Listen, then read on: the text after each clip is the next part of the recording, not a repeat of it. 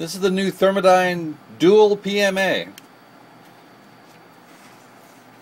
When we build a dual PMA, we plan for the power it's going to put out, and it has these nice heavy 8-gauge wires coming out of the back.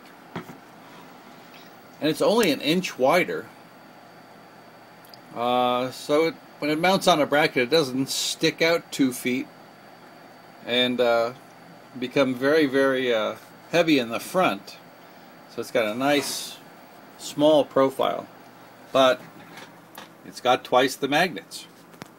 And this is our double wide rotor and double wide coil, and we've packed it all in a little area, only an inch wider than a normal permanent magnet alternator or permanent magnet generator. And this one is packed full of copper. This coil is very heavy.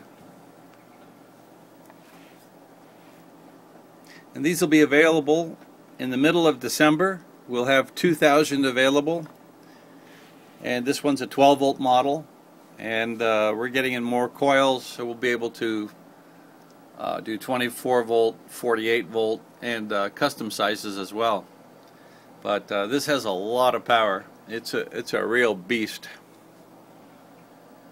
and we're coming out with a new propeller for it too, because it doesn't make any sense to come out with a PMA with this much power and then just stick the same old propeller on it. That doesn't make any sense at all. I mean, how are you going to get more power with the same size propeller you're putting on a 14 magnet PMA when this one has 24?